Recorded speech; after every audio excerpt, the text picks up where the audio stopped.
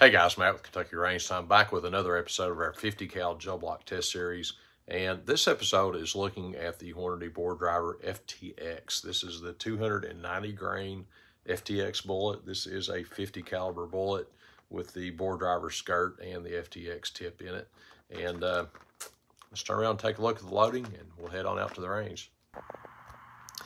So, all right, we've got a similar setup as before with the ELD X bore drivers. We've got the 209 primers, the Pyrodex 50/50 pellets, the Hornady bore driver FTX model in 290 grain. And these do come in 20 count packs. And similar to the ELD X, which had a 12 round pack, these same tubes hold 5 of these FTXs, where they only held 3 of the ELD X bullets. And here is a good look at our actual bullet and the primers and the pellets. And we will be running a 3 pellet charge, a 2 pellet charge, and a 1 pellet charge. Grabbing velocities for each of those with the Garmin Sero C1 Pro.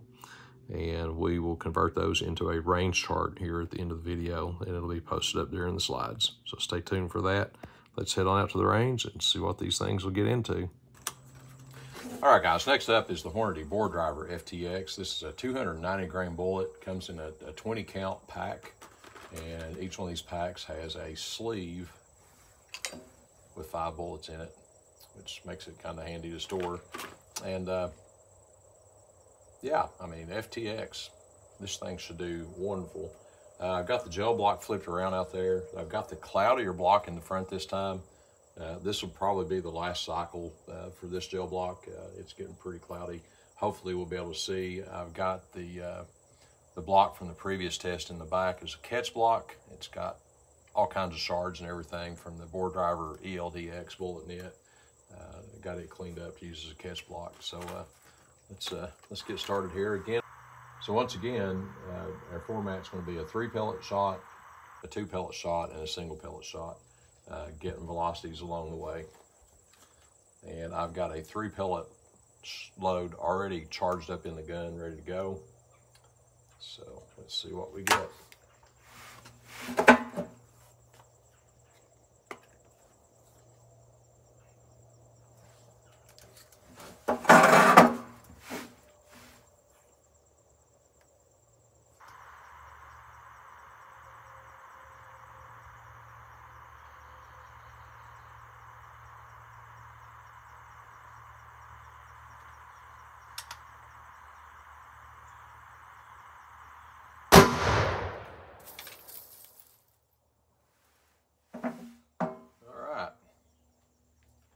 So that's similar to what happened last week, except I think I got the footage this time.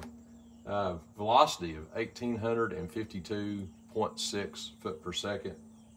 And let's go see if we actually got a catch somewhere in the mess down here.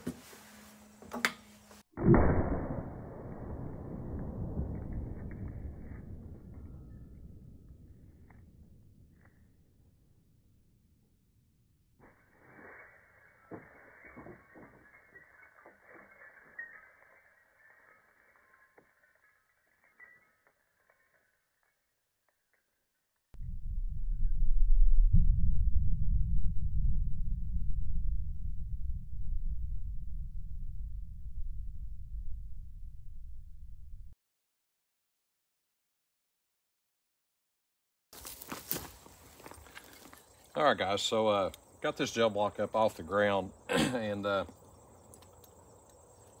all the gravel and the brass and the trash more or less cleaned off of it.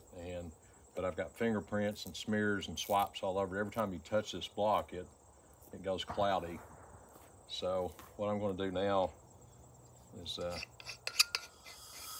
take this torch.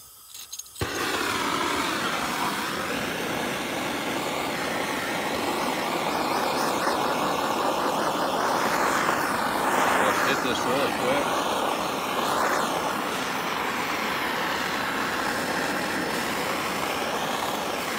Burn off some of the debris.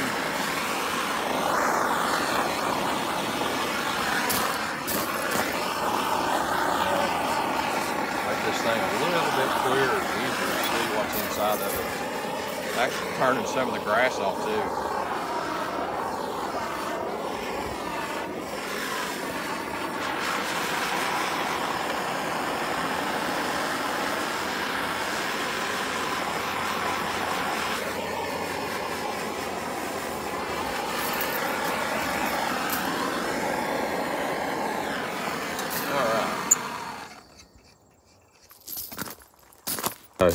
Here's the entry wound. This is the 3 pellet load of the 290 grain FTX bullet. And expansion starts immediately. Looks like we've got really good expansion going on here by about 1 inch in. Nice large permanent wound cavity out here to about 4.5 inches. And then a lot of these fragments fall off, and then the main portion of this bullet keeps driving forward. Looks like it might be spinning and tumbling a little bit there between 5 and 8-9 inches. Got a few lead shards, and here is our final resting spot. Looks like we've got about 15 inches of penetration overall on this. So this nice big mushroom expansion on this. This is a really good looking profile for this bullet. We've got a nice big permanent wound channel up front. We've got 15 inches of penetration. In most deer, unless you get a really long quartering shot, this is going to be a pass through. And you know, just good performance here out of this 3 pellet load. So let's go back and try the 2 pellet and see if we can keep the jaw block on the table this time. All right, guys, next up is the 2 pellet load of the Hornady bore driver FTX 290 grain bullet. And we had some pretty wild results earlier with the 3 pellet load, with the gel block coming completely off the table. I'm going to adjust the gel blocks real quick. So my last range session, I tried to put some center blocks underneath my plywood to get the gel blocks up higher, to make it easier to get a parallel shot running through the gel blocks, and that didn't go very well either. All right, I want to shoot this one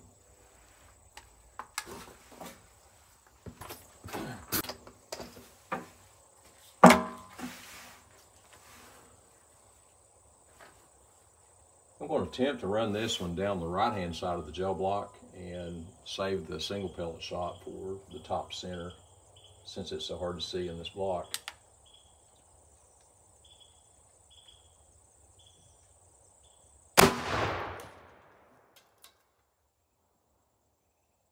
Well, we stayed on the table that time at least.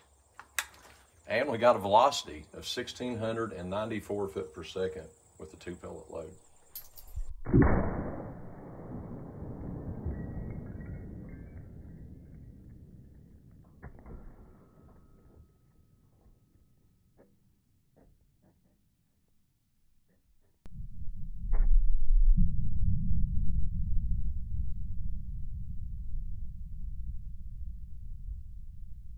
All right, guys, a 2 pellet load. Again, we've got almost immediate expansion going here. We've got a really nice big permanent wound cavity down about 4 inches. A lot of lead shards laying in this 5 to 6 inch area. Coming on down, we've got another big lead chunk here around 17 inches. And that bullet also skips off the table right here about 18 inches and rides right across the top to stop at about 22 inches. So needless to say, we probably would have had another inch or two of penetration here if it hadn't gone down and slid into the table. And there's that bullet. And some more lead falling out back here too. So this one was pretty easy to recover. I'll go ahead and set it out of the way. That way we won't take a chance on losing it on the last shot. So, all right, so 3 pellet out here at about 14.5, 15 inches, somewhere in that neighborhood. And the 2 pellet drove down to about 21, 22 inches. Let's go see what the 1 pellet does. All right, guys, we're getting ready to finish this up with the 1 pellet shot with the 290 grain bore driver FTX bullet from Hornady. And see if we can go 3 for 3 on velocities this time.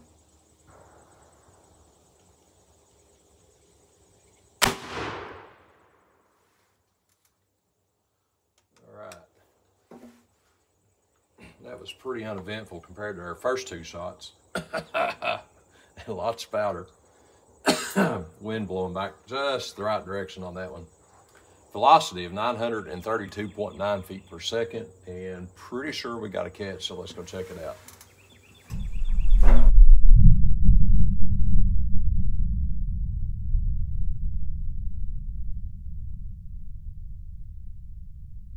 All right, guys, so entry wound was right here, and we had a little bit of a down angle going on. Looks like this bullet probably opened up just a little bit in this area right here. That's about 10 inches out. Probably had some end over end rotation and flip. Looks like we lost our plastic skirt out here at about 27.5, 28 inches. And guys, this was a shoot through. Right here's our exit hole. So we had some action in the middle of the wound track on this one. Right here about, well, starting up around 12 to 14 inches, and again from about 17 to 20 inches. And I'm guessing that bullet is probably maybe flipping end over end as it went through. And again, right here, we had a flip probably that was enough to pull the plastic skirt off the base of it. And I'm sure he's laid out here on the backstop somewhere. So, all right, guys, that wraps up the 290 grain bore driver FTX bullet test, and let's get reset and try another bullet here in a minute. All right, guys, back to the shop, and we got these dug out now. So here's our results. This is a 3 pellet charge. This is the 2 pellet charge, and the only thing we had left on the 1 pellet charge was the bore driver skirt. These things, I don't know if you noticed in the ELDX video, if you've watched that one, very first shot, one of these come flying back toward me at the shooting bench, and you can see that on the down the bore shot and on the slow motion shot. You can see this thing bouncing off the front of the gel block and heading right back toward me. A couple of these have actually bounced all the way back and hit the siding on the building on the porch where I'm sitting. And you know, there's no weight to them, no real danger there, but it's just pretty neat that the gel block was kicking them back that far. So with the pass-through, the skirt was the only thing we had left on the 1 pellet load. Now, I will say this, both of these bullets separated from the jacketing while I was retrieving them. And you can see there, you get a good look at these. But this is pretty significant expansion here. And this is a really nice expansion here too. One thing to note is not a huge amount of shrapnel. Unlike the ELDX bullets, they had tons of copper and shrapnel, lead shrapnel. These FTX bullets do not shed near as much weight, so they did a whole lot better in weight retention than the ELDX bullets did. All right, guys, so the 290 grain FTX bullet, this is at 15 feet or 3 yards. This is just a little over 9/10 of an inch of expansion, and that looks really good. This copper jacket has rolled all the way back around behind that and everything, and I mean, it really has devastated that bullet as far as opening it up and expanding it back. But then the 2 pellet charge drops down to about 6/10 expansion. The copper folds back nicely, but the bullet just it just doesn't lay back that much farther. And here's the thing: this is equivalent to about 40 yards. So a 3 pellet load at 40 yards is going to go from 9/10 expansion down to 6/10 expansion, and so that's a pretty good drop off on this bullet. And you know, that's a good bullet. I run FTX in my 44 mag and 357 and 4570. Just a good bullet all the way around. And actually took a deer with one a couple of years ago. Just did amazing. So I'm not knocking this bullet. I'm saying that in the muzzle loader, the expansion on this thing has fallen off pretty quick. So, of course, we didn't get any expansion with a 1 pellet load, but it shows just taking off out there all the way out to like 200, 250 yards with no expansion. So, you know, this bullet will reach out, but you're not going to get very much expansion out past I'm guessing 100 to 150 yards.